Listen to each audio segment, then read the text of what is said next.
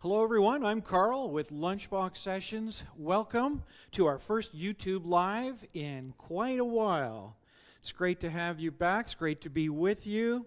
Our next live is scheduled for October 11, Controlling Hydraulic Flow. So mark your calendar for that one or bookmark lunchboxsessions.com/live and watch for information there, or keep an eye on our YouTube channel. Great to have participants with us already today from India and from Spain. Welcome to our live. Always happy for the conversations that go back and forth between myself and so many of you in hydraulic professions, engineering, system design problem solvers, hydraulic components companies. It's great to hear from you, and we really appreciate the knowledge that you share with us as we build our materials as well.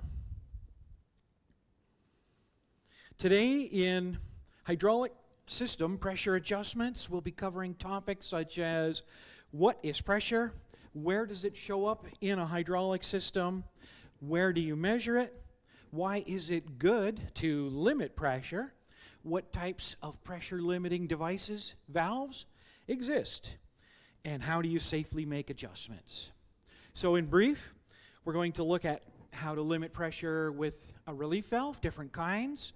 We'll look at how to limit hydraulic pressure with pressure reducing valves. And then for our big finish, you'll want to play along with this one and stay till the end. We'll have a simulation for you to use that we've set free on lunchboxsessions.com, and that will be how to set the hydraulic power unit pressures, especially if you've got a relief valve and a pressure compensated pump. So stay with us to the end to see that sequence. That's always a very useful one for so many of our listeners. You'll also notice in the window below where you're watching me that there is a list of links or resources to just some of the components that will show up in today's session. As a safety reminder, the demonstrations and procedures that you'll see performed here today will not be enough if your experience and training is limited. So if you're early on with your hydraulics work, find a mentor who is a pro. Log into your YouTube account or your Google services and you'll be able to chat and ask questions with us as we're moving along. And again, feel free to let us know where you're from. You can email us, info@lunchboxsessions.com. Or look for me, Carl Dyke, industrial teacher, on LinkedIn. I'm quite easy to find. Shout out to our friends at Fluid Power World, your resource for components and for design and engineering knowledge. Our major sponsor today is Sun Hydraulics.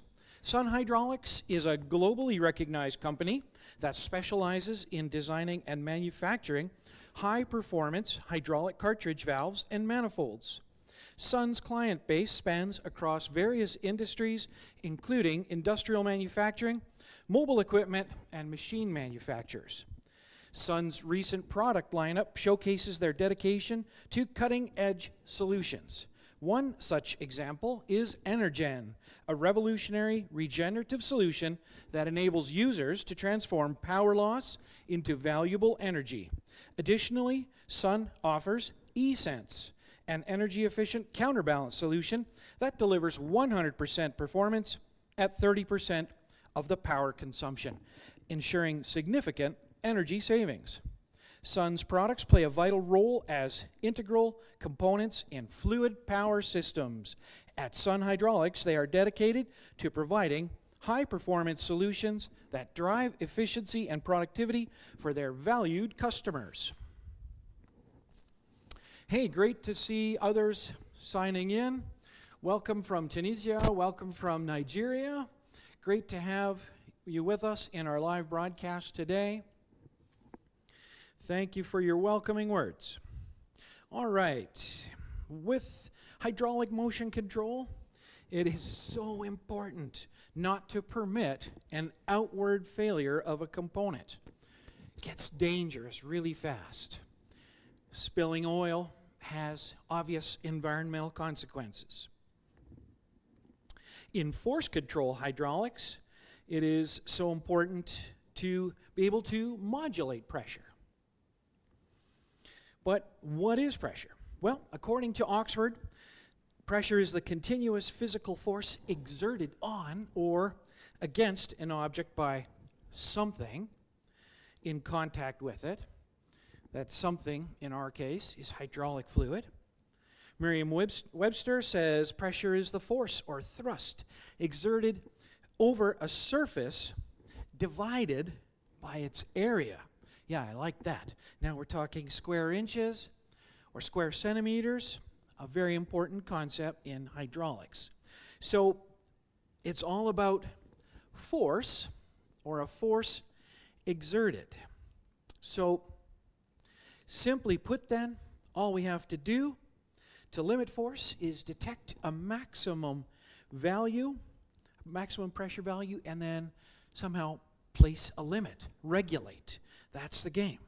The hydraulic pressure relief valve is a very popular component to make sure that pressure is limited. The word relief, I find that just a little bit misleading. If you've had some challenging food and you take an antacid tablet, you're expecting the pain to go away. But in hydraulics, with a relief valve, it doesn't take the pressure away, but it does put a limit. So if it's relieving something, it's relieving the system from having a bad overpressure condition. That's where the word relief plays its best role. Well, let's have a look at our first relief valve in action with this simulation on Lunchbox Sessions. You're welcome to follow along with the links that are provided. This is a direct acting style relief valve. A direct acting relief valve is one that has only one spring and one poppet. In the upper right of the screen, you see the cutaway. And as I mouse over various parts of the relief valve in cutaway, and you look to the lower left, you'll see the matching parts of the symbol also being highlighted. That's a great way to find out about how to read the hydraulic symbol for basic relief valve. And of course, the relief valve, if you're looking at the symbol in the lower left, you notice that it is drawn in such a way with the poppet out of alignment from the two ports. Many people will say that this is a normally closed type of pressure valve.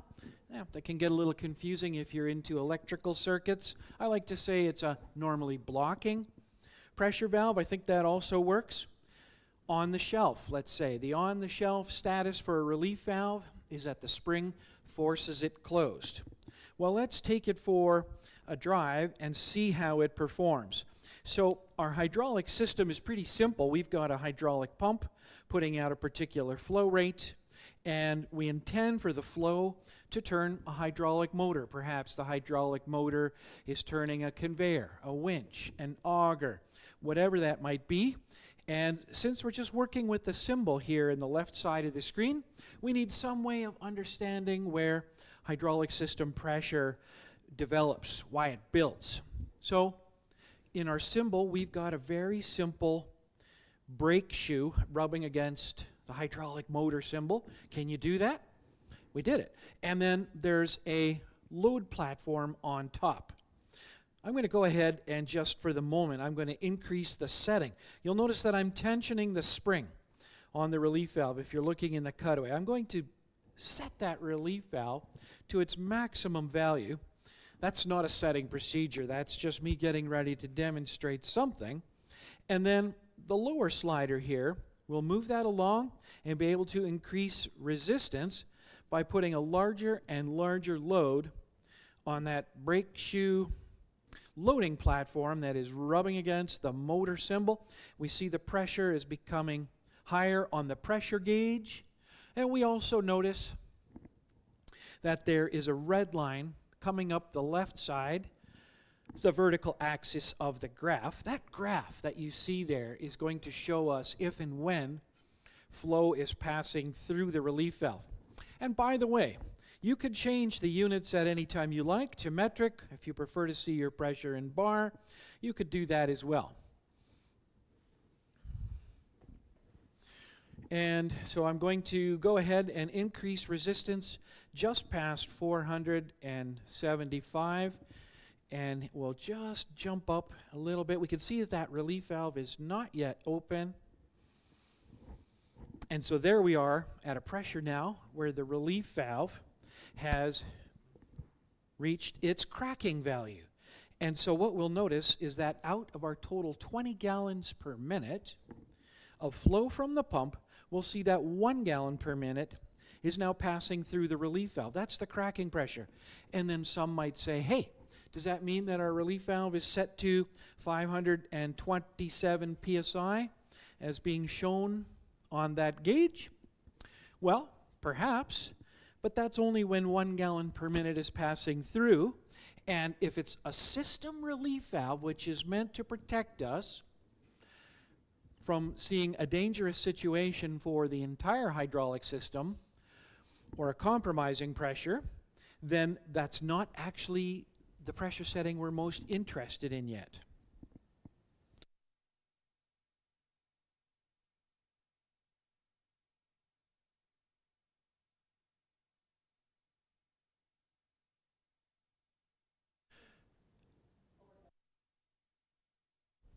Okay, and so 527 psi, and so if we increase the resistance,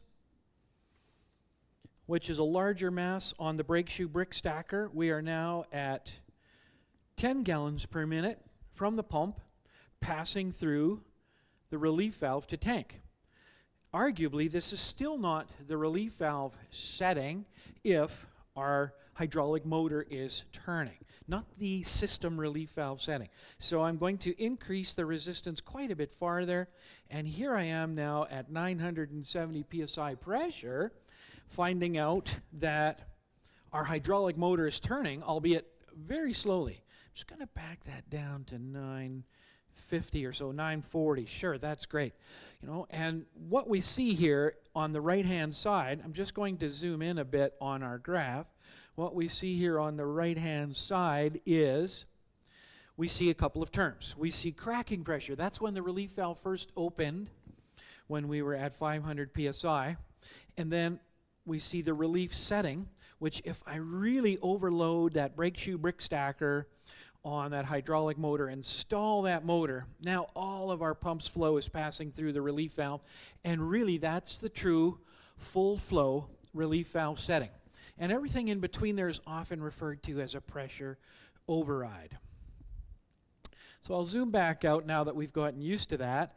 And of course, what you're probably thinking, and you would be correct to do so, is that perhaps there's a bit of inefficiency here, because what if we need to keep that hydraulic motor running at its normal speed right up to 950 psi or something very close to it?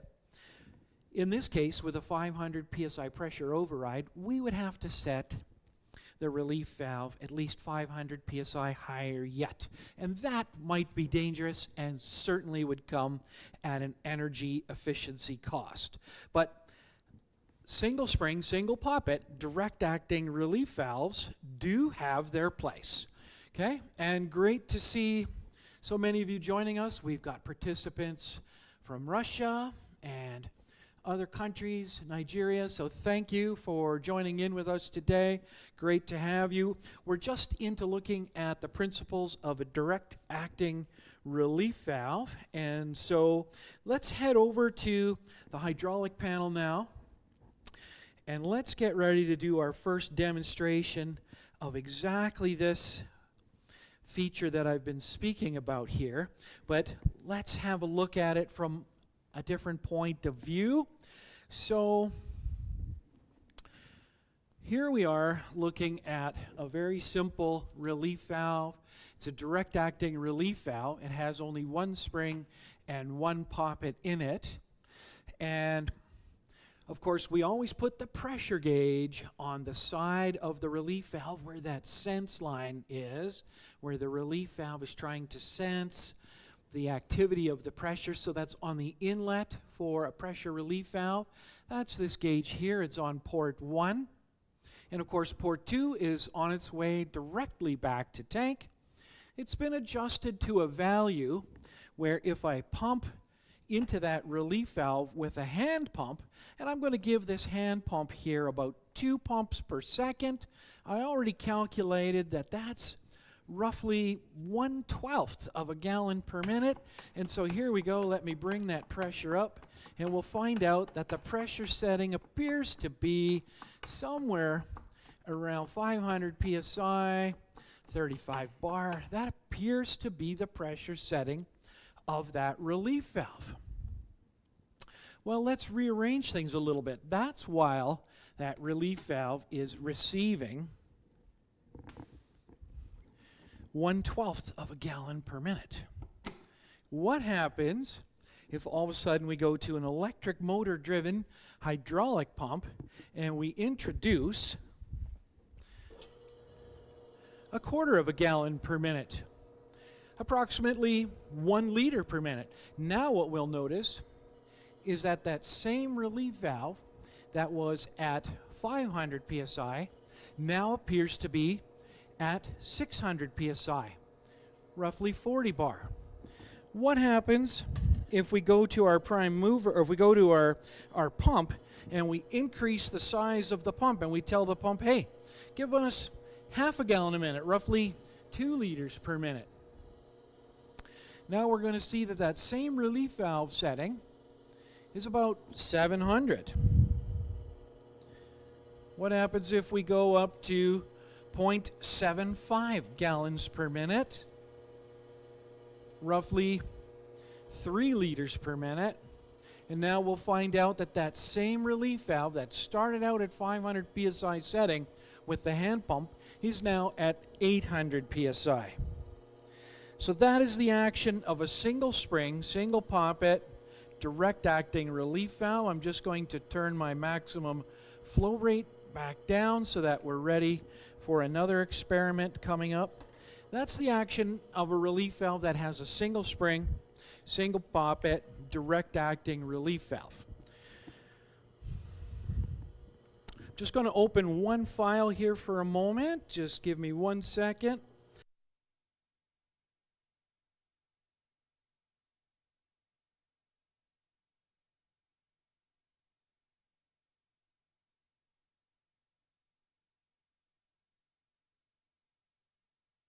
Just have to get my file open so that I can see the questions that you're asking.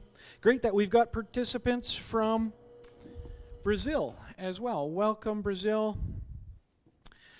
And one of the questions that has come up this morning is, Carl, is it true that piloted relief valves have a cracking pressure nearest to the setting than simple relief valves? Hey, you're one step ahead of me. That is exactly where we're going next, so thank you for that great question. That is exactly the road we're going down next. So 1 second here. I'll get back to my notes and let's get into that style. Let's get into pilot-operated relief valves.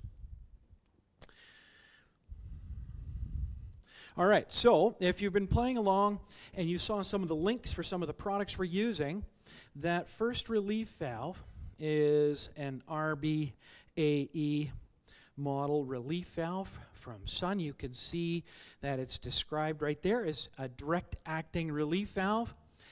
The rated capacity for it is pretty small, 2.5 gallons per minute.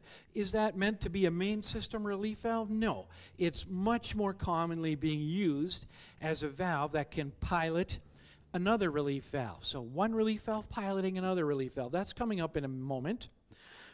But if we move further down and we have a look at some of the performance curves. Let's just have a look at a performance curve here for a moment. If we take a look at this graph and we say to ourselves, if this relief valve's been set to start opening, allowing the smallest amount of flow. Flow is along the horizontal axis here. And if it's set for 1,000 psi to start allowing a little bit of flow, by the time we are up to 1 gallon per minute, we didn't even get that high in my experiment, but by the time we're up to 1 gallon per minute, we're easily, 500 psi higher? Yeah, we were almost up to numbers that high with 3/4 of a gallon per minute, 3 liters per minute. So I think you saw exactly that line. You saw that slope, okay? And perhaps something else we'll just draw quick attention to is that the response time of a direct acting relief valve, a single spring, single poppet, is usually pretty small, pretty quick response, 2 milliseconds. So when we switch over to pilot operated relief valves, let's go to the RVBA as an example. This one a little larger, 7.5 gallons per minute. We're going to have a look at this one in a moment. Let's go and have a look at the performance curve here and find that when at 1,000 psi cracking pressure, I'm in the lower left-hand corner, lower left square on the graph, that at 1,000 psi, and then by the time we're up at 3/4 of a gallon a minute, the 1 gallon a minute, well, the pressure has hardly gone up at all. And that's telling us something is a little bit different about this type of relief valve. And as we go back to the top here and see that it's referred to as a pilot-operated balanced piston relief valve, and we look at the simple cutaway, we'll see that there are 2 springs and 2 poppets. Even though the symbol itself is often not going to reveal that there's 2 springs and 2 poppets, a pilot-operated relief valve has that, 2 springs and 2 poppets. So let's jump now to lunchbox sessions and have a look at the anatomy and behavior of a balanced style pilot operated relief valve. This one is styled after fairly common cast body style relief valves. We'll switch back to a screw-in cartridge in a moment, but if we set the relief setting again all the way to the top on this one, and I bring the resistance up, you saw this before on the brick stacker. We're coming up on the left side of the graph there, the red line up to 438. You'll see that there on the system pressure gauge. Just while you're getting used to what to look at, you'll see that in this case we've decided to expand the symbol to a detailed symbol to let you see all of the features. You'll see that as you mouse over the various poppets and springs and components. Oh, and a very important component called the balance orifice. See where that one is highlighted on the symbol, or I'll go over to the symbol and have a look at it over there. And we'll notice, of course, that that becomes a very important component in operating the relief valve with a very small amount of pilot flow in that pilot section at the top, and also allowing us to create a pressure drop once that pilot poppet has cracked open. So I'll bring the resistance up over 500. Oh, this time our relief valve didn't open. Okay, we were set in the previous example with a direct acting relief valve. It was also set to 1,000 psi. But the direct acting relief valve was already open, dividing flow, slowing down our hydraulic motor, adding heat. In this case, it's not happening. The relief valve hasn't opened. Should we be worried? Is this relief valve going to fail us? Here we are increasing the resistance. We're up at 850 psi. And remember, what we're after perhaps in this system is protection at 1,000 psi. Here we are at 925, 933, 948. I think we're right on the edge of seeing relief valves starting to happen. Here it comes. So right at 950, right at 9, oh, it's so touchy. It's hard to even find that trigger point because the valve is very sensitive. And in a very small band of pressure increase, a very small override, we go all the way from the cracking pressure to the full flow relief setting in a very small increase. What's the advantage here? Well, the advantage is, in this case, the relief valve does not have to be set much higher than that maximum safe pressure where you still intended to keep all of the pump's flow inside the application part of the hydraulics, which in this case was running the hydraulic motor. That's perhaps how the work gets done for this machinery, and perhaps how the business makes its money. So that's the advantage of working with 2 springs and 2 poppets. Let me just have a look and see how things are going with questions, perhaps. Yeah, so hopefully that helped answer that question, that relief valves, pilot-operated relief valves have a cracking pressure nearest to the setting. Then relief valves, yeah, I think that what we were addressing there with that very small amount of pressure override as you see it on the right side of the graph, yes, that is an answer to that question, I think, in your case. So hopefully that was helpful. One moment to get back to my notes. And so, I think, let's go back to the hydraulic training panel now, and let's do the same test on a balanced style pilot-operated relief valve and see firsthand from a hand pump and from electrically driven pump how that happens. Okay, I've just got to rearrange a little bit. That one has to go here. We always need a path back to tank. This particular relief valve that I'm using here now, RVBA, it has a vent port, but this is not a pilot drain. It's a vent port. It's a remote control port where I could have this relief valve alternately controlled by another direct acting relief valve, but you don't have to use it, and at this moment I choose not to. All right, I've still got my pressure gauge on the sense line, which is on the inlet, port 1. This is where we pick up the system pressure and where we adjust it. So let me get the hand pump going, and let's just see where this relief valve is set at. Like the previous example, if I pump about twice per second, we should be able to get about 500 psi. And there we go. It just took a second to come up. There we go. About 500 psi is the setting pressure at the moment for this relief valve if I'm pushing only about 1/12 of a gallon per minute. So if this is the type of relief valve that I was describing a second ago, let's find out. Oops, I got to make some connection changes I didn't do yet. Let's take that off there. And I need the pumps flow. There we go. And pressure gauge. Okay. So if I was at roughly 500 psi or a little bit more when I was hand pumping, which was 1/12 of a gallon per minute, now we are at 1/4 of a gallon per minute. The pressure came up perhaps a little bit, perhaps 50 psi, and as I continue to increase the available flow, I'm going to now push half a gallon a minute, roughly 2 liters per minute through the relief valve. And I think what you'll notice is that the pressure didn't go up very much. And I'll go all the way to 3/4 of a gallon per minute, roughly 3 liters per minute.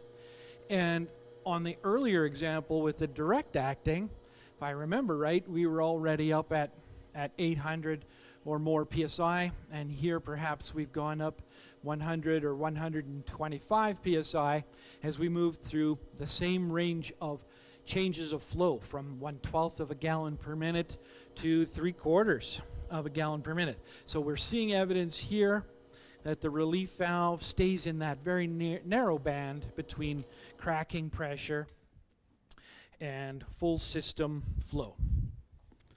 That's that minimal override that you see here. All right, so we've had a look at that one. And hey, welcome participants from China, from Pakistan. We've got participants from the United States, from Michigan. Thanks for joining us today. I'll just make sure I'm keeping up with questions if there are any. So we're good there. All right, let's move along then. And yeah, one relief valve can pilot another is the scenario I was speaking about a moment ago. Oh, but before we get there, let's have a look at lunchbox sessions again. We'll see a screw-in cartridge style valve that has pilot operating control features.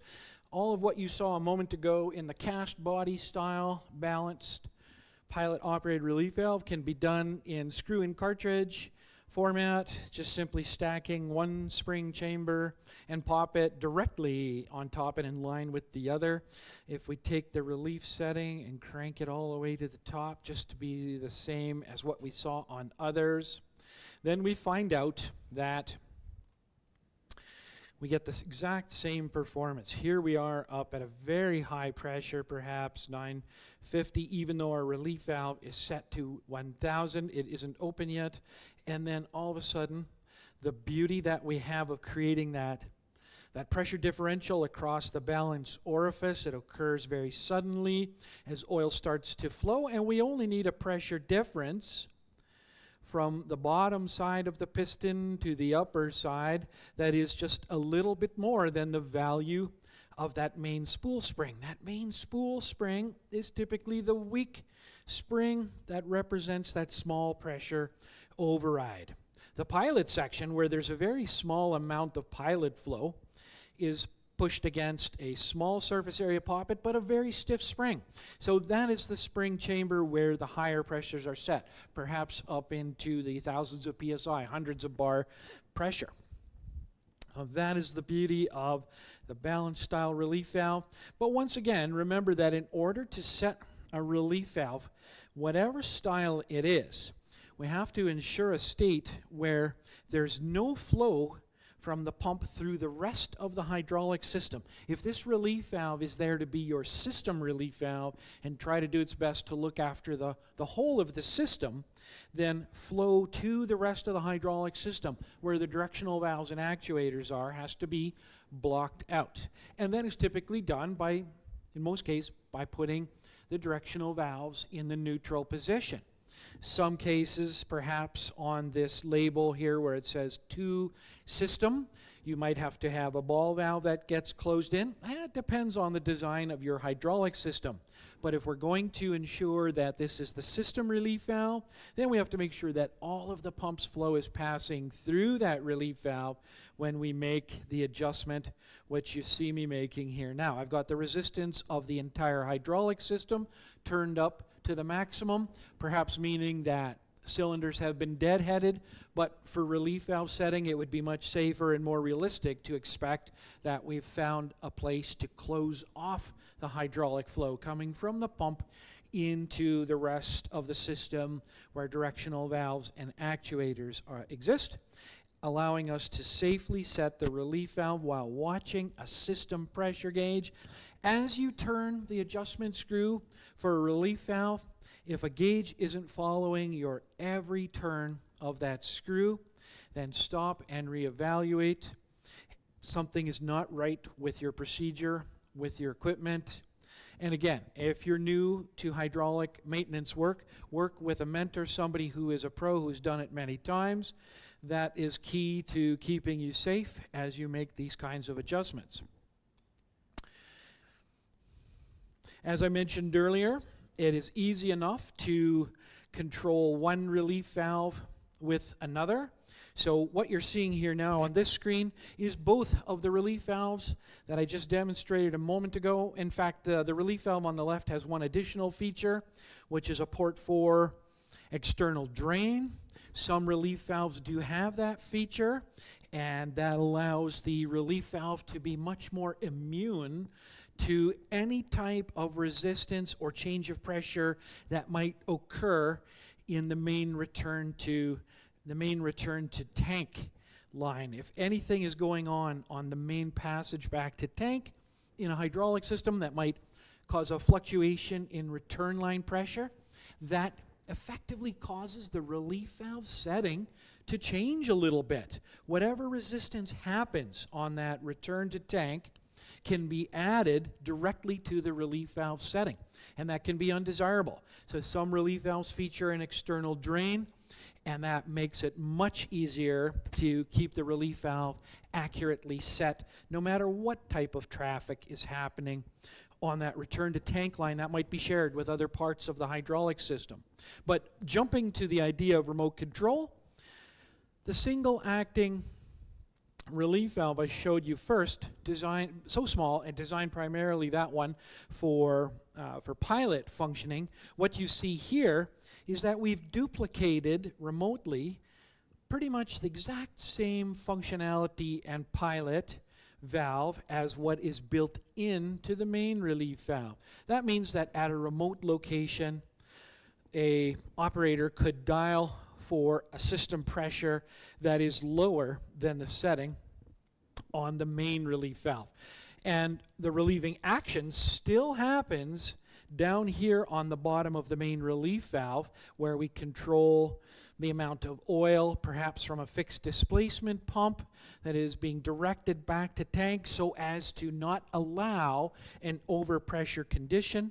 But alternately, if you're watching that video play, you'll see that if the remote is set lower, as it is now, then what is happening on the main relief's pilot, one can control one relief valve with another, a remote pilot. And I'm only drawing your attention to this because in a moment we'll have a look at some interesting features that belong to the world of pressure reducing valve, a completely different category of pressure valve.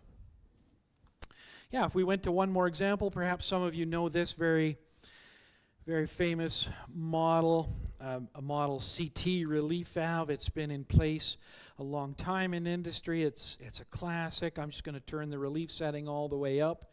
And yeah, perhaps we get our resistance to a point in the hydraulic system where we need to see relief action. You see that balance orifice right in the main piston. And what you notice on this one also is that there is a vent connection on this one as well, where a second relief valve can be added as a remote pilot. Those two pilots, if you're watching the plumbing, looking at it carefully, the pilot that is on board the main relief valve versus the remote, those two pilots are in parallel with each other. Both of them have a flow that is headed back to tank. All right, so we've had a look at some examples there, and many of those you are able to work with on your own in lunchbox sessions for today and tomorrow, so feel free to make use of those to help with your learning. Let me just check and see. Any questions at this point? We've got one. Let me have a look and see. Johannes is asking, I want to obtain a fixed pressure in an open center system with variable flow. Okay, so you've got variable flow and you've got an open center system. An open center system typically is where if one lets go of the directional valves spring to neutral, that we find that the pump flow is circulating freely at a very low pressure, close to zero. Quite often that means there's a gear pump involved. And Johannes, you want to obtain a fixed pressure. It's an older farm tractor. What valve can I use? Well, you know, I mean, I guess in a way it's tricky. I would maybe have to hear a little bit more about your scenario. But you know, the pressure in a hydraulic system, as you know, is dependent on how much loading is happening against the flow of oil as it moves into a hydraulic cylinder. And if that cylinder is extending and having to push on a boom to lift the boom, let's say, on a farm tractor for the front end loader, it depends on how heavy that is. But if you're saying fixed pressure, perhaps you're thinking about a maximum fixed pressure.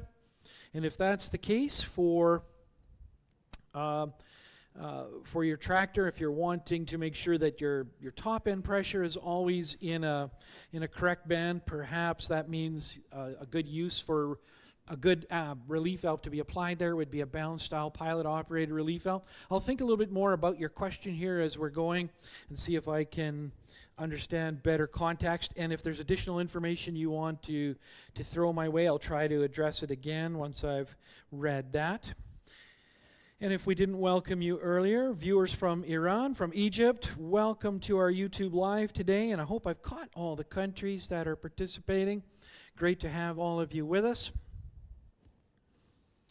Let's see here. I'll just check my notes and see where I am. Yeah, you know what? One thing I wanted to make clear also in the spec sheets that we were looking at, you know, that second one, which was a pilot-operated balanced style relief valve, what I didn't do is take you to the data to notice that instead of 2 milliseconds response time, the more efficient relief valve in terms of pressure override is perhaps a little slower, 10 milliseconds. This is not uncommon. So the direct-acting relief valve is perhaps not as energy efficient, but gets into action quicker with relieving, whereas when you're flowing oil through that balance orifice and the pilot section cracks open, takes just a little longer for that pressure differential to develop and then actually move the poppet. So 10 milliseconds is still a fairly short amount of time. So unless you've got very quick developing disastrous pressure spikes, which quite often means then that a direct acting relief valve gets located right close to where those bad pressure spikes occur, such as a cylinder. But if you don't need that level of protection in terms of speed, then with the pilot-operated relief valve, you gain efficiency, but just a little slower response time. All right, I just wanted to make sure that was clear. And let's move now to a completely different topic. We'll move on to a new type of pressure valve. Actually, no, I'm sorry, I'm not quite done with relief valves. Let me go back there and think about relief valves. Is it always about screw threads and springs to make a relief valve adjustment? Is it always about turning a screw and compressing a spring? Well, the answer to that is no. Electromagnets, solenoids, are also great for jumping into action, but not the on-off kind, not the type of solenoid that you turn on or off. So now we're going to talk for just a minute about a proportional valve. You'll see in the notes for product links, I've hooked up a proportional pressure relief valve.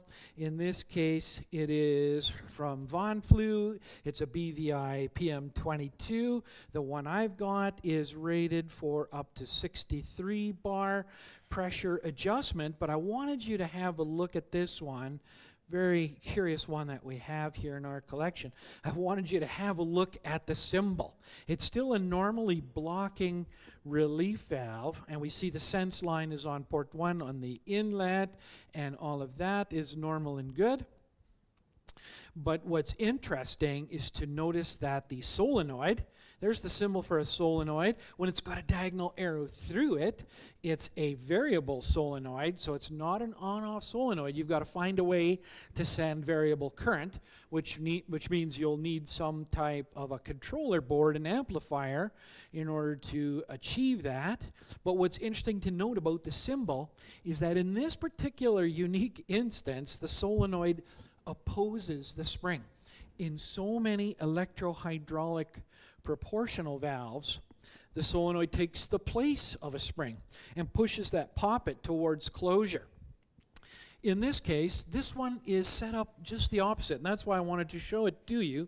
This one has inverted action, and what we're going to find out is that zero current being sent to this relief valve's proportional solenoid is going to be the high pressure setting, and high current, which will be 660 milliamps, you'll see it here as we work on the panel in a moment, high current is going to bring us to our low pressure. So this is a sort of a quirky example of a relief valve, but it's popular quite often in mobile machines where you want a circuit that will fail safe to full pressure. Perhaps a wire falls off the valve, rough road for a mobile machine, and perhaps it's a circuit where a pump is delivering flow to a hydraulic motor. The hydraulic motor is perhaps turning a fan for cooling, and so if something goes wrong, we want the fan to just go at full speed. Well, let's go now to the hydraulic panel,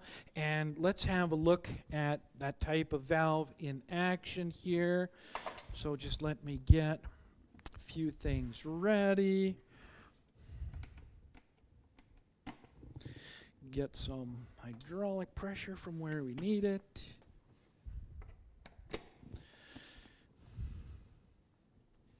All right, so come on over and have a look at what we have here. We've got a system where we've still got our pressure gauge on port 1. Port 2 is returning to tank. I've chosen to work with a proportional amplifier that simply slides onto a very common DIN Hirschman type of valve connector. Oh, I probably shouldn't have taken that off. That'll make it hard. I've got the cover off. Hopefully everything is fine there. And as I mentioned, let me get my jog box ready now. Make sure that I still have the variable current. Yes, so if you're looking at the readout, I've got it set to show variable current as I'm turning the potentiometer. I'll turn it down now, and as I turn it back towards 0, we'll see on the display that the current on the display in the valve is dropping back down to 0 milliamps. So there we come back down to 0 as I turn counterclockwise. Okay, so this case I've turned the signal that I'm sending to the proportional relief valve right down to 0. And as you remember, this is an inverted system. So now I'm going to go turn on the hydraulic power unit. And there we go. And so this one rated for 63 bar, roughly 900 psi at maximum. We see that value on the pressure gauge, and an armature being powered into position by a variable current solenoid. But in this case, a spring inside, at this moment with no current, a spring is keeping that relief valve at its maximum setting. And then as I turn up the current going to the solenoid, we'll find out that the pressure is dropping. So in this case, the proportional solenoid's job is to be in opposition to the spring and to tell the spring to back off and let the poppet inside this relief valve open. So here, I'll try and bring two things together in the frame. So as I'm turning the current up towards the maximum value, I'm getting the lowest possible pressure. I've got a little bit of line resistance in the system and what have you, and pressure drops with hoses and poppets and fittings, so I can't quite get to 0, but fairly low value, as you can see there on the pressure gauge. And once again, I'll turn the value back up. Maybe we can even get the current there in the screen as well if you're watching the valve control board.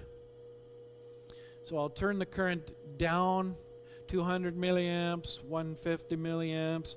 We're heading towards 0 milliamps, and we're coming back up to the highest pressure. So isn't that an interesting one? That's an inverse control profile and kind of a unique feature, but a popular one in many cases. All right, let's head back to Lunchbox Sessions and have a look at more valves. I hope that's helpful to see that type of scenario. Do we have any questions that I need to answer? I've got a few, so let me switch over to my questions screen there.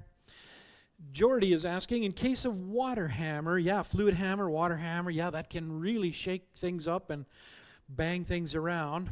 Direct operated relief valve, I'm assuming, is faster than pilot operated relief valve. Yes, it is. Yeah, I know it perhaps seems a little counterintuitive. The direct acting relief valve gets into business sooner with a relief action. And of course, what you saw earlier on our graphs, let's just see if I can go back here. I'll go back in Lunchbox Sessions. Let's just switch back to this screen. You might say to yourself, hey, you know, that looks like a lot of of distance that that poppet has to stretch open in order to take the full flow from the pump. That's true. That is part of why you have this pressure override. But if you have a hammer, or if you have a bad pressure spike in hydraulics, we're talking about a pressure curve that was probably almost vertical. And now with a direct acting relief valve, which is quick to open and begin, even though you have this high pressure override, your pressure curve is actually lying almost close to horizontal. So yeah, this is what you want.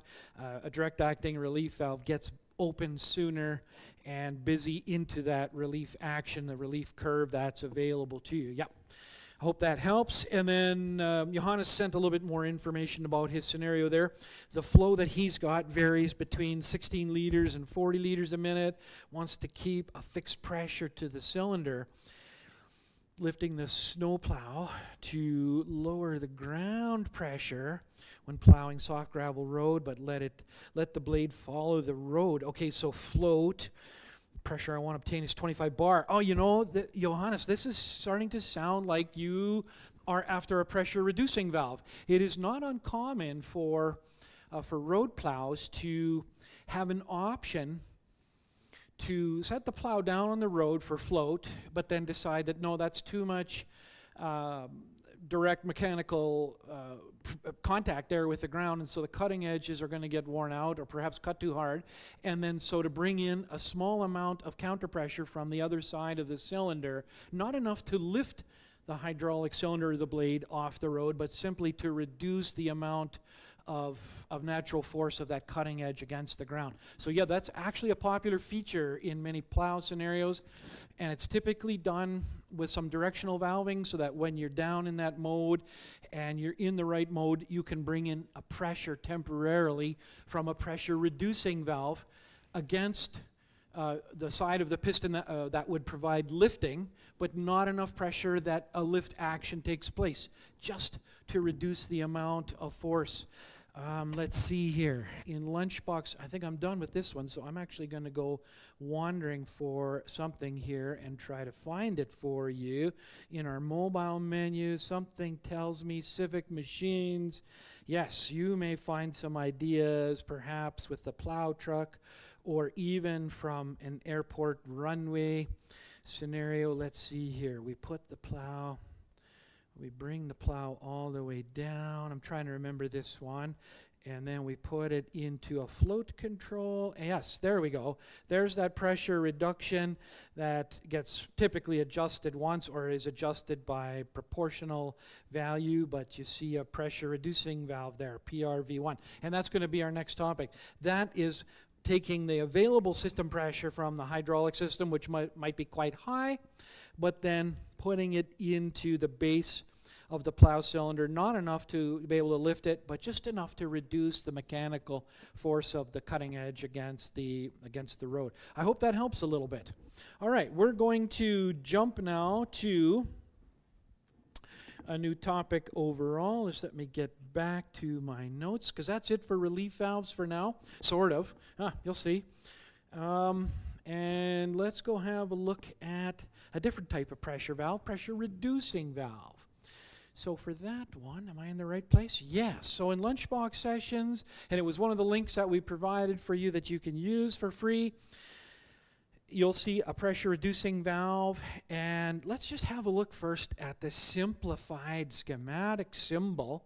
Oh yes, this is probably the weirdest pressure valve symbol going, and it has variants that are even stranger perhaps to the eye at first. But one of the giveaways for me always is that the sense line is on the downstream side. The arrow is pointing out. The valve has sent some flow through, but pressure monitoring is happening on the downstream side. This is where you want to create a sub-circuit type of pressure, just like Johannes just mentioned, to perhaps produce a counter pressure for his plow lift, and you only want to use a fraction of the pressure that's available in the hydraulic system, a step-down scenario. And typically this type of valve will have at least 3 connections. Most often there will be a pilot section drain, not optional. That has to be hooked up or this valve will often fail open. meaning you'll see full system pressure on the outlet even though you thought you had adjusted for a reduced pressure. And quite often the symbol is drawn showing already passing an open type of valve. Okay, that's not the case for the symbol for everybody's pressure reducing valve, but it is kind of a general standard. So that's the simplified symbol. It's sensing and controlling on the outlet, on the downstream side, saying, hey, let's not have all of the maximum system pressure coming through. So that's the simplified symbol. If it's a pilot-operated pressure reducing valve, as this one is, if it's, let me just get some circumstances the way I might like them to be. I'm going to do that, I'm going to do that. I think that'll work. If we look at the detailed schematic symbol now, where we sort of spill the beans, you'll see some similarities from this symbol versus the pilot-operated relief valve, but also some differences, right? First of all, the main reducer, which is the lower part of the valve, you'll see it being highlighted in the cutaway over on the right. The reducer is that large valve spool. Right now it's wide open, it's passing fluid through it. There really isn't much pressure reducing action going on. But that that main pressure reducer spool is being piloted by a relief valve. What? Right? A moment ago I said we were done with relief valves, but the pilot section for a pressure reducing valve, if it's the pilot-operated type, the pilot section will typically be a relief valve. Sense is back on the inlet side. Valve is typically of the normally blocking type. So that is typically what happens. And of course, if you're looking in the cutaway here, you can clearly see that the pilot section is a direct acting relief valve. There's no doubts about that if you're looking at its design. But then when we head over to our application and we have a look at what's going on here, and perhaps I'm changing things around, but we're really not seeing anything noticeable happening on the outlet side because we've got a free and easy flow path for oil passing through the pressure reducing valve. This is not a good moment for a pressure reducing valve to show off what it can do. The pressure reducing valve doesn't really belong to motion control hydraulics. It actually belongs to force control hydraulics, and that is where we're controlling pressure for the sake of limiting a maximum mechanical force.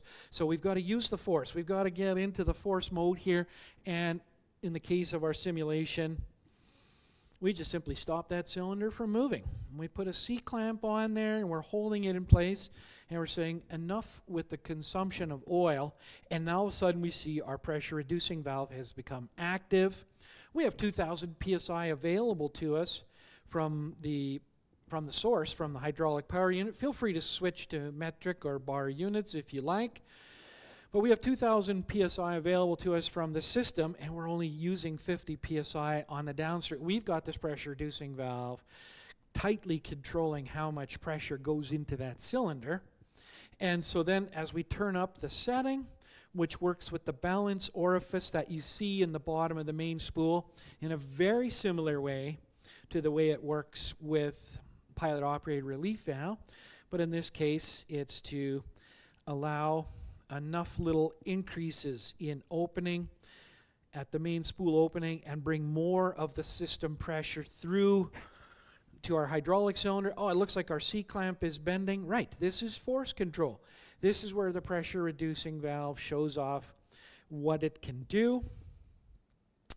And it does it when there isn't a large free and easy flow path for hydraulic oil. It's the only circumstance really where the pressure reducing valve gives you tight control, limiting pressure. This time we're bringing the pressure down from the max to create a sub-circuit that operates at a lower pressure from the maximum of the system. And just let me catch up with my notes to make sure I'm catching everything I was planning to do.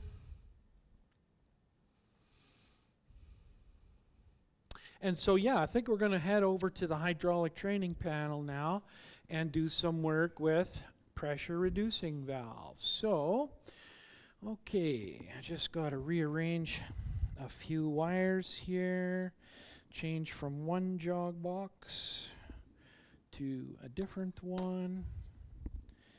Let me make sure I get the black and the black and the red and the red.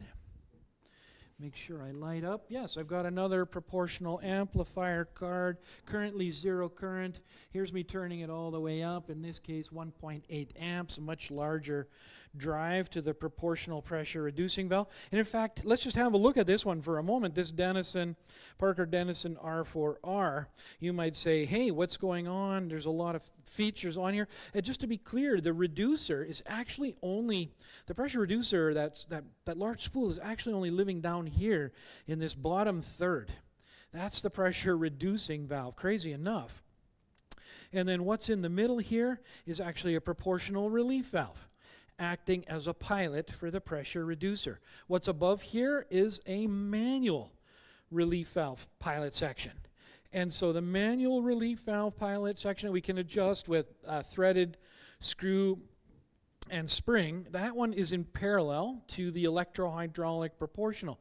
So whichever of these two is set to a lower pressure value will be in charge of the pressure reducing valve, which is actually the bottom third, right? Perhaps the most uninteresting third, just the casting. Oh, and something else that we should just take a moment to remember is that in the vast majority of pressure reducing valves, the inlet supply, the main system pressure, comes in on port B, and the reduced value goes out on port A. Or if it's a screw and cartridge valve, it'll be in on 2, out on 1. And that is backwards or different, reversed from what you see on the vast majority of relief valves. In on B, out on A, or if it's a screw and cartridge valve, it is often in on 2, out on 1, the opposite of what happens with relief valves. I do have to have a pilot drain, which in the cast body valves is port Y, and so you see it connected there. That is not optional. That is the pilot sections, which are relief valves. They have to have a complete path back to tank. So we have to allow full drain from the pilot sections back to tank. Otherwise, we won't have control over the reducer. So that's the minimum. And then you can see there is actually a port X on this one. This one has a port X, and that's an optional vent port where we could choose yet to connect to that first relief valve, perhaps, that we studied today. And we could have a third pilot section. It, too, would be in parallel. I don't know why we would want so many, but lots of different control options. All right, so I've got my current turned down to the minimum. Just going to go turn on my pump, and I better make sure I've got valves in the correct orientation. That needs to be open. That needs to point that way. Nothing on our reliefs. Okay, I think we'll be able to do pressure reduction. So, force control. How will we see the useful effect of a pressure reducing valve? Well, we'll see pressure build on the gauge here on the outlet, which is port A, the outlet. Or if we follow this hose and we head up here, we will see that we've got a hydraulic cylinder pushing against and compressing a spring. That is also a good way to see the effect of force control. These two double acting cylinders, I've actually converted them into being single acting by just venting the rod end of both of those short cylinders. I've vented those cylinders back to tank so that they can move freely back and forth with pressure signal only coming in on the blind end of the cylinder. And then the amount of spring compression also becomes a way of seeing what happens with force control as we build up pressure. So there's me turning up the current to 250 milliamps, and we're up at 300 and so forth. I'm sending a 0 to 5 volt control signal to the amplifier, but the amplifier is converting that to current. We're up at 360 milliamps now when I look down there, and so forth. And this one is a valve that can go quite high, but we're limited by what's coming from the power unit. And so there I am turning the current back down. And if we're watching the spring up there, as I turn it down, the spring is able to push the cylinder back because the rod end is vented, can take in makeup oil from tank. Or if I turn up the current, once again we could see that this is force control. This is force control, the amount of compression that we give to that spring. This is the use for pressure reducing valves. It is often piloting a proportional valve spool against a spring on the opposite pilot head. So if you want to, for the moment, you could think of C11 here, our cylinder, you could think of this as a valve spool in a very large proportional valve or piloted valve being pushed back and forth, and of course there would be a spring on the other end to oppose it. Same thing happens with hydraulic brakes and so many other applications. And so that's an example right there of a good scenario. So why does this valve have to be so large? And in fact, they make pressure reducing valves so much larger yet if pressure reducing valve isn't about flow. Well, that's because there may be moments when there has to be flow. I think often of the paper machines in the paper mills I visit, where when they're done a maintenance shutdown, they'll bring two rolls back together, and the force of those two rolls brought back together against each other has to have large flow while they're traveling the hydraulic cylinders and bringing the rolls together. But once the rolls touch, then they just want to have very fine control over the forces between those rolls in the paper machine for squeezing out moisture or for starting a calendaring type of process. So once the flow capacity is done and the cylinder is extended and deadheaded, or the paper machine rolls are pushing against each other, after that it's not about flow, and then the pressure reducing action begins. All right, so that's one example there. I'm just going to shut off my pump for a moment, and we'll move back to one more example while we're here on the panel. So, perhaps if the hydraulic oil is contaminated and has bits in it, or perhaps if there isn't any need for a large flow, well, then a pressure reducing valve could be a small pressure reducing valve. It could be the kind that is set with direct action, and in this case, again, from a solenoid and an armature assembly that is going to move directly against the pressure reducing valve. So just let me get my cabling set up for that one. So this again is a pressure reducing valve, but this time from screw-in cartridge. Just gotta get some patch cords in place for another jog box, and then we'll demonstrate that one. So this one is a screw-in cartridge. I don't know if you can see that symbol. I'll show it again in a minute when we are back on the screen, but that is quite the symbol for a pressure reducing valve. Yeah, not easy to get in there, I can understand.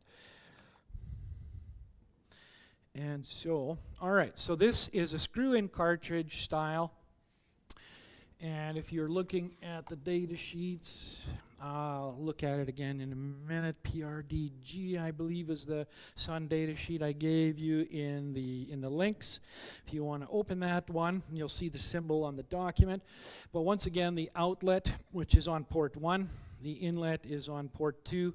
Port 3 is the drain back to tank. Very important connection, because this one also has port relieving. So if all of a sudden there's going to be some nasty back spiking from the machinery, especially in mobile machinery, if there's a nasty back spike against where the source pressure came from, this valve will change from pressure reducer into a port reliever to make sure that we don't get into dangerous pressure. So that's another advantage of that particular model. Let me change a few things around here, and we should be good to go. Okay, so this time we'll watch the blue spring in the cylinder on the right. I'll bring my jog box in close here, and we should see the pressure coming up. There we go. So I'm up to 3 volts signaling. The proportional amplifier is built right on to the solenoid package for this Sun valve. So the amplifier is very small, is built on there. This is just a jog box that is simulating perhaps what a PLC signal from an analog output card might send. And so if we're watching that blue spring there in the hydraulic cylinder, And we're seeing the pressure coming up as I'm signaling between 0 and 10 volts DC. Yeah, and because it has good relief action, if I turn it down quickly, the spring goes back quite fast to match the setting. It's got good relief action built right in, but again, it's a force control valve. It's not going to show you its best unless you're working in a more or less a dead-end street, which the cylinders squeezing, compressing the springs certainly emulate quite well. So that is a direct acting electrohydraulic proportional pressure reducing valve with port relief. Whew, that was a mouthful, but yeah, that's the functionality that we've got there. Okay, let's go back to lunchbox sessions. And we'll have a look at the data sheet for that one. Yes, PRDG, if you were looking at it, there was the symbol. So a lot of people would see that symbol and think to themselves, oh my, how do I read that symbol, right? But again, you know, if you know the porting, okay, when it's at rest, it favors connecting the outlet back to tank, so it's in a drained, and the inlet pressure is provided on port 2 and block. But so that makes it a little different than the normal pressure reducing type of valve. But you see it here in its description. It's a reducing valve that has also relieving function, but not system relieving, right? It's work port relieving, meaning bad things that, you know, just things that happen in a hydraulic system on the outlet on port 1, some type of pressure shocks, and that will override. So if that pressure spike that happens in the cylinder is higher than what the pressure reducing valve is providing, even when the solenoid is active, this valve will go into port relieving and vent number 1 back to 3. Somewhere in the middle ground, the valve actually is able to go closed and hold and lock in your pressure.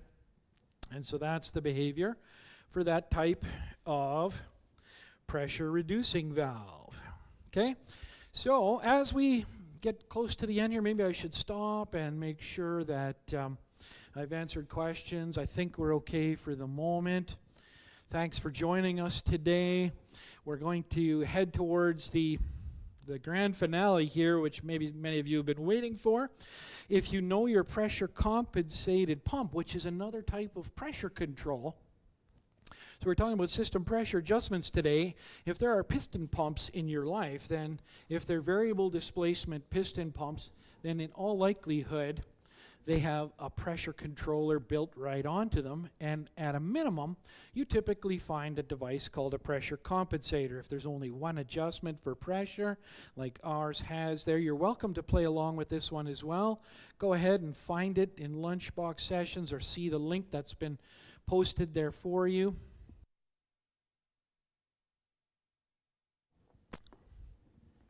And so, in many hydraulic systems that have a pressure compensated piston pump, there is often still a relief valve. And again, if that is the case, if there is a relief valve, usually the relief valve is there. Oh, there's two reasons, but more often than not, the relief valve is there because it's the faster acting of the two.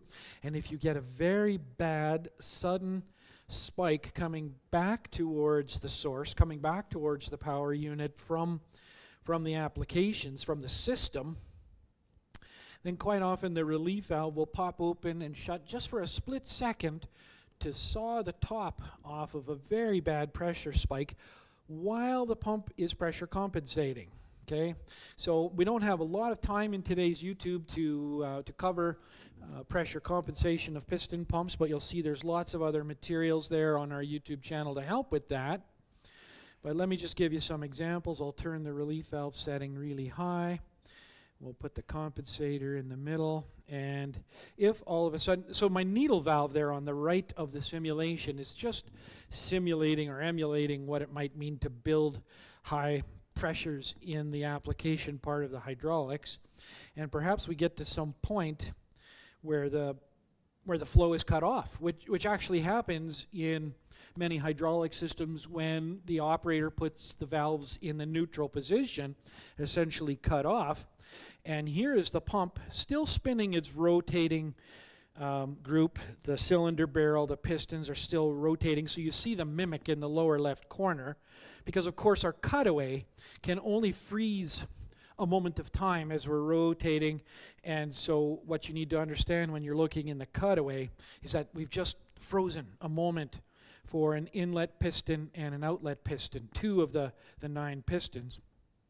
The cylinder barrel is still spinning as you see it, but at least because the stroke length of the pistons has been made so short, the pump is displacing nearly 0 flow, only making up for internal leakage in the pump and to operate the controller. And so we'll see flow on the case drain line for sure. I've never yet seen a hydraulic pressure compensated piston pump that didn't have flow on the case drain line when we're up in the working pressure range, especially at cutoff where we are now, to see some flow occurring there.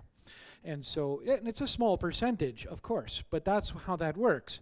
But this action of pressure compensating and reducing the pump's flow and just holding a standby pressure, not letting it climb into dangerous towards the infinity values where the weakest link will break. A hose perhaps bursts, a fitting breaks, a shaft perhaps snaps, something bad. No, here we are regulating the pressure quite nicely and waiting for the circuit resistance to die down, waiting for a demand for flow consumption to occur again.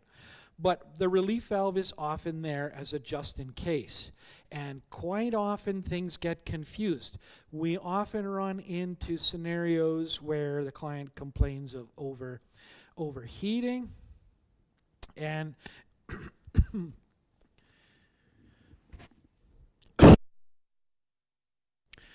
often in those scenarios, we find out that as pressure is increased in the system, the variable displacement pump does not go off stroke, and instead all of the oil from the pump passes through the relief valve. And as you can see right now, the relief valve setting, 694, is far below the setting of the pressure compensator.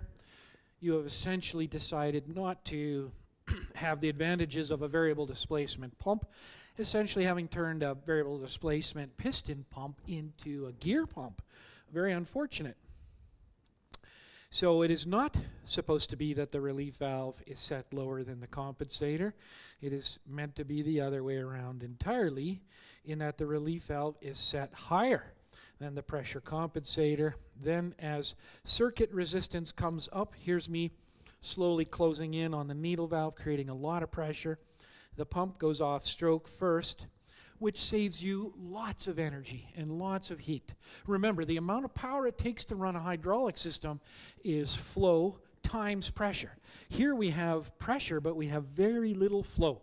And so the energy required from the prime mover, whether it be electric motor or combustion engine, is much, much less if we let the pump reduce its flow rate to near 0 for the time when the system flow is blocked or we're in some overpressure condition. The relief valve is just there for just in case.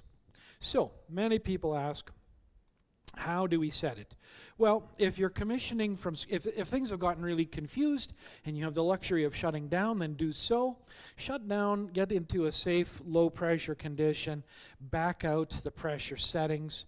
Then let's start by tightening the pressure compensator all the way. Let's take the pressure compensator to its maximum adjustment till the spring is compressed. When you feel that spring fully compressed, don't keep turning. You don't need to torque that adjustment. Once that spring is fully compressed up there in the pressure compensator, that's good. And then with your relief valve backed all the way out, when you start up and you make sure that your system is then blinded in, that there's no consumption of flow anywhere else in the hydraulic system but through the relief valve and back to tank, and you should be at a very low flow rate, or sorry, at a very low pressure. And now you could take your relief valve setting up to whatever is indicated on your machinery manuals or schematics. We'll say in this case that we are required to take our relief valve up to 1200 psi.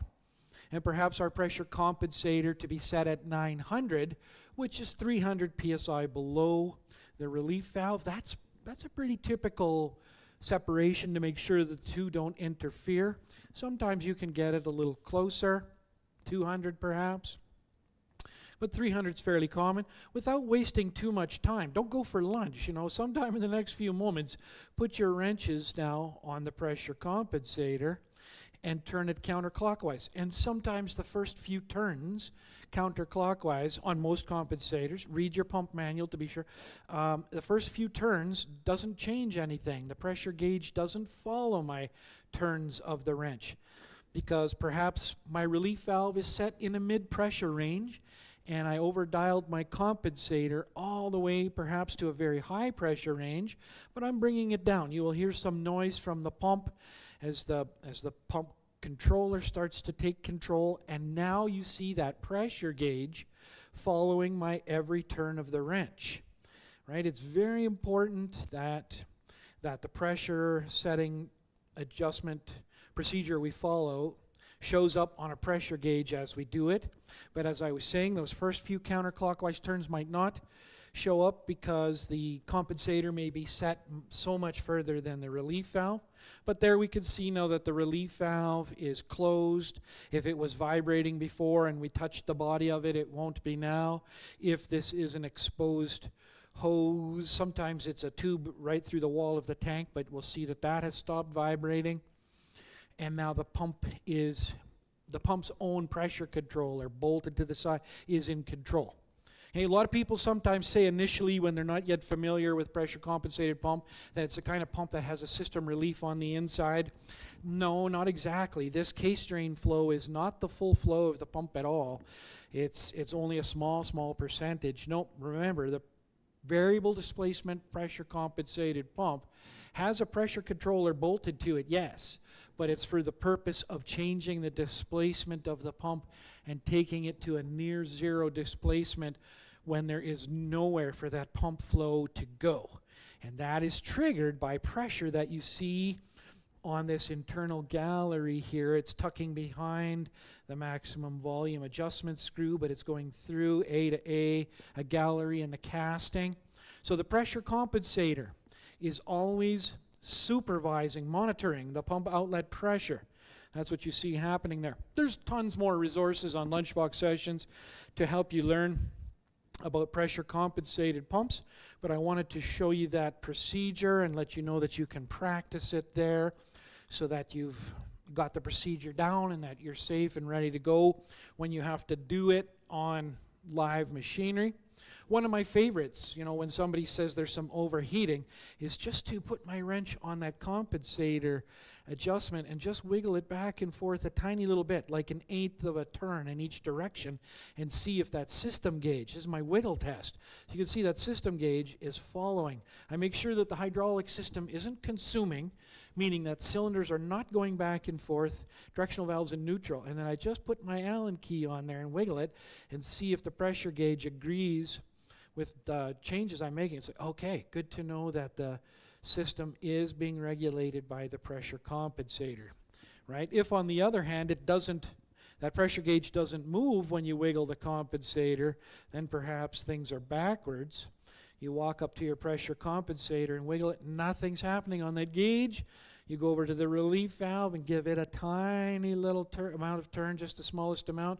Uh-oh, this power unit is set backwards. Hey, you know what? We're heading towards the end there. I want to make sure that we answer any additional questions. If there are, I think we're all caught up on questions. And so there's many more learning materials for you on lunchboxsessions.com. Thanks to our wonderful team here at Lunchbox Sessions for preparing all the materials and equipment and producing our YouTube Live today. Thank you to Fluid Power World and also our main sponsor, Sun Hydraulics. Our next YouTube Live will be on October 11th. That's the plan. Keep an eye out for that one on controlling hydraulic flow. We thank you, the participants, for joining us today. Take care and stay safe where you are with your hydraulic work. We'll see you again soon. This is Carl at Lunchbox Sessions saying goodbye for now. Take care, everyone.